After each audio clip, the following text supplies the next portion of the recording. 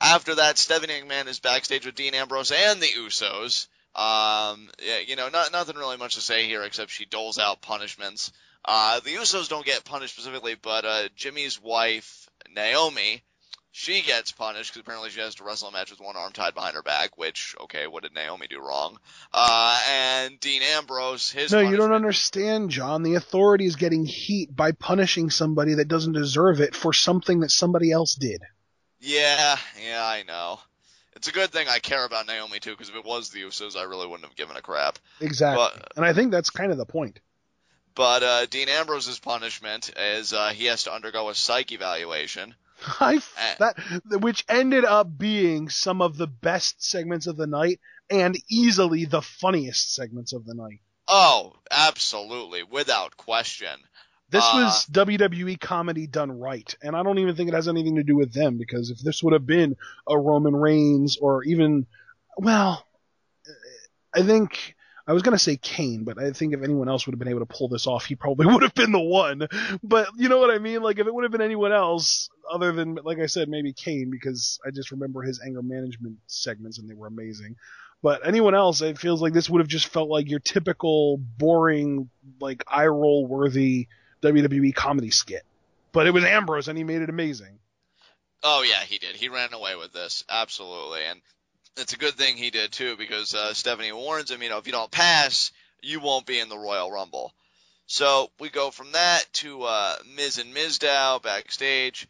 They pretty much just joke about the Golden Globes here, and I think Miz just pretty much puts himself over again, but in the context of since the award show was last night, pretty much saying how, he deserves a Golden Globe and all that crap. And then we go to our first segment, just like immediately after that, man. It's like rapid fire, with Ambrose and the Doctor. The Doctor says he wants to know what makes Ambrose tick. He tells Ambrose to sit back, relax, and reflect. The Doctor then turns on a clock, and here I think Dean Ambrose is going to be hypnotized, but we just see him kind of in a daze. And then, that's that segment. Yeah. We come back, and I think we got another segment with Ambrose and the Doctor immediately after that, didn't we? Didn't we get kind of like the ink blot test, except with actual pictures? Yeah, the word association. It was amazing. Yeah, the word association. He shows... I loved this segment. I'm going to go ahead and say I think this was the funniest segment of the bunch. Yeah, I would agree with that. Because if I remember correctly, Doctor starts with an ink blot, and then Ambrose immediately says, Thursday! So, nice, clever way to kind of promote SmackDown. No, that was before he even showed him an ink blot. Oh, okay. Or a picture or anything. He just, when he said that we're going to play word association, I'm going to show you a picture and you tell me the first word that comes to your mind. Before he even went to grab the papers, Ambrose just yelled, Thursday! And I was like, okay, yes, this is off to a good start. And then he started with Triple H. And then wasn't it, oh God. I forget Triple H. It was Triple H, and then it was, so it was Triple H, and then it was Rollins, and then Reigns, and then Kane, and then Hacksaw Jim Duggan, and then Stephanie. Yeah. I don't remember what he said about Triple H or somebody. It was Triple H. I don't remember that. And Rollins, I remember he said backstabber. No. Okay, I don't remember what he said for Triple H either, but I remember the rest. So for Rollins, he said scumbag. Right, scumbag. For Reigns, he said brother, which was I audibly went aww. Yeah. And then for Kane, he said toothpaste because that's right. Yeah. Because he was a dentist at one point. Isaac Yankem for the win. Exactly.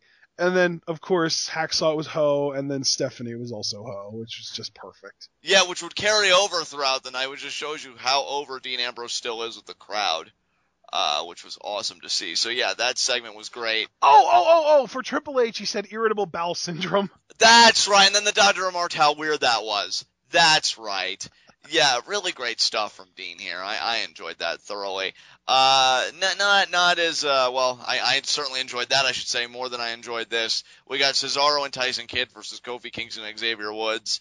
Now, while I love the fact that Cesaro and Tyson Kidd are on my TV screen and they are a tag team, I just hate the fact that the New Day went over here. And what was even weirder was Adam Rose is apparently in the corner of Cesaro and Kidd, which I get to a degree, but it still looks kind of weird. It was good back and forth, and we had some good moments in this match. On the side of Kid and Cesaro, we got that swing drop kick combo. That's a really cool double team move. I'm glad that's part of their repertoire. Can I just say, literally, all 6 of the men involved in this match deserve so much better. Yeah. And now I'm sad. Yeah, they really do. But, then the New Day comes in. Xavier Woods, admittedly, that's probably the only reason I am so happy about the New Day is we get to see Xavier Woods do his thing, because he is just so fun in the ring. Comes in, into the ring with the hot tag, gets a flurry of offense. In the end, I believe, it was Cesaro who gets him down to the floor. Rose tries to get the distraction, but it fails. And I thought Kid was going to get the roll up for the win, so I got excited. But, there was a kick out. And then the double team maneuver, Kofi tagged himself in. I think Woods got the backbreaker, and Kofi got the double stomp. So New Day gets the win. Obviously there's going to be a bit of bias here on my end, because I'm just a huge fan of Kid and Cesaro. But I just think, the newer team, I liked what they did last week when they masqueraded as Rosebuds to beat down the New Day. And I just feel like they've got more going on than these guys do right now, despite the fact that I'm a fan of, Xavier Woods and Big E. And yeah, Kofi can certainly be entertaining. It's just a shame, like you said, all 6 guys could really be doing a lot more than what they are right now. So, with that, the New Day celebrate. Cole starts hyping up, the Hall of Fame, because, the big announcement going around, Randy Savage is expected to be, announced tonight, all that stuff. Am I the only one that felt legitimately insulted by them saying that he's expected to be inducted? Like, you are the one that does the inductions. Are we, what exactly was that supposed to even mean? Are they trying to say that they're not sure if they're going to go through with it or not? I guess. Because I don't know if it's possible to make a more heelish move than saying that Randy Savage is expected to be inducted into the Hall of Fame and then not following up on it. Yeah, I mean, you want to talk about backlash. Yeah, exactly. If you acknowledge that it's expected to happen on the show where it would happen, of course it's going to happen. It's who comes up with this stuff? I really don't know, dude, because if it was their idea of trying to protect themselves, they got to understand something. It's one thing. What do you mean trying to protect themselves? What do you well, again, doing as you said, maybe trying to give the coverage. We don't know, so we're just going to say expected. But, it's one thing if you change a pay-per-view card or a TV card or something like that, because it always goes with that caveat, card expected to change. But no, John, that's the thing, though. They knew that he was being inducted into the Hall of Fame in, August. Dave Meltzer has been reporting that Randy the Macho Man Savage is going to be inducted into the 2015 Hall of Fame for months now. And WWE acted like they weren't sure about it, even though they've known about it for months. Well, not only that, I mean, even if you don't want to, put stock into Meltzer, which usually is, right on the nose. I mean, Vince said it in his interview with Stone Cold. And what I was getting ready to say was, it's one thing to do it with that kind of crap, but people have been waiting so long for Randy Savage to go into the Hall of Fame, and he's the one big name everybody's wanted to see go in, that to say, oh yeah, he's going to be in, and you announce it on WWE.com and everywhere else, only to pull the rug out with that expected crap, it's that's really smart. So, just, that idiocy aside, we see that Ric Flair is announced for next week's Raw Reunion special. It's going to be Ric Flair. I thought I saw Shawn Michaels advertised. Scott Hall and Hulk Hogan. Was there anybody else outside of that? I feel like I got all Flair? Four. Yeah, I said Flair. So, yeah, again, Flair, Michaels, Scott Hall, and Hulk Hogan, it seemed like. Yeah, those are the 4. Those are the 4 that were advertised, yeah. Yeah. So, then after that, we get the Big Show promo that you were talking about that you kind of tuned out for to see the championship game. I personally thought this promo had its good moments. I even kind of chuckled a little bit because he comes out. I just love the kind of pompous douchiness here because he says, the guy who said that all men are created equal clearly wasn't a giant. I'm like, oh man, we're going back to this well. John, You're not actually going to go over this entire promo word for word. No, I'm just pointing out particular things because I just think it's funny that he goes heel again, and we're going back to the well of him talking about how he's a giant and what can't you do when you're a giant? Like, he always does this shtick when he goes heel, and Dude, it always the amounts Big to Show spending 5 minutes talking about how he's a giant and everybody else is insecure about their job status is almost as bad, if not as bad, as Ryback spending 5 minutes on top of an ambulance telling people that they probably don't know anything about nutrition.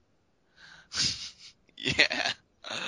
So, Big Show does that stuff, calling the crowd losers and just doing the buy the books heel tactics. Reigns comes out. I won't even go over this. You want to talk about refusing to go over crap? I'm not touching this. He literally just told the Jack and the Beanstalk story, but replaced Jack with Roman Reigns, which somehow even made it less clever. Yeah, it was awful. But then, surprisingly enough, we go to the matchup, because as you noted earlier, Ashton, Luke Harper does come out after this. We get the matchup that personally for me was match of the night. I enjoyed what these two did together. I thought this was a fun big man match. Harper, I don't know if I even have a match of the night. I mean, I guess if you hold a gun to my head, I'd probably have to pick this, but that's just for lack of better options.